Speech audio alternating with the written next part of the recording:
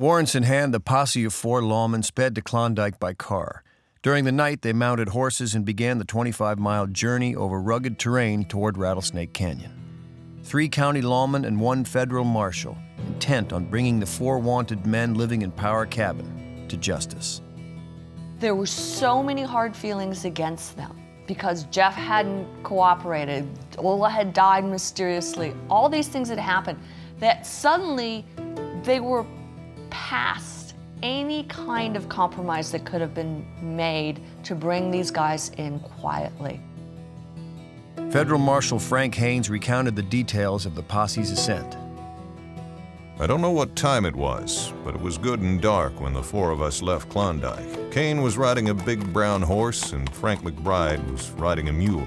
I didn't know the country, but we started out over a trail and we followed that trail until we come to a little ranch house. There wasn't anybody home at the garden place, and we went on up above there a short ways and built a fire. I don't remember what time of night we stopped, but we left our camp between 4 and 4:30 in the morning.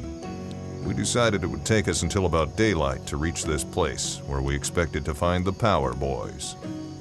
U.S. Federal Marshal Frank Haynes. Posseman rode closer to the Powers cabin. Martin said, "This is not a good idea. This is not the time to go in here at daylight and surprise these people. This is not a good idea." And Wooten turned to my father and said, "Mart, don't turn a white feather," which implied cowardness. We rode up the canyon then until Kane Wooten stopped and said that he thought we was pretty close to Power Cabin. It was dark down in the canyon, awfully dark. McBride says we'd better be a little late than too early. There's a little side canyon coming down off of this ridge, and the trail coming down, a steep place for probably 75 feet, swung around in this little canyon and turned down, coming right near the house. U.S. Federal Marshal Frank Haynes. They get there far before dawn, which was very typical of law enforcement. So in other words, you want to get there while everyone's sleeping and you want to stake out the place and you want to take up your defensive positions. Usually it's watching windows and doors.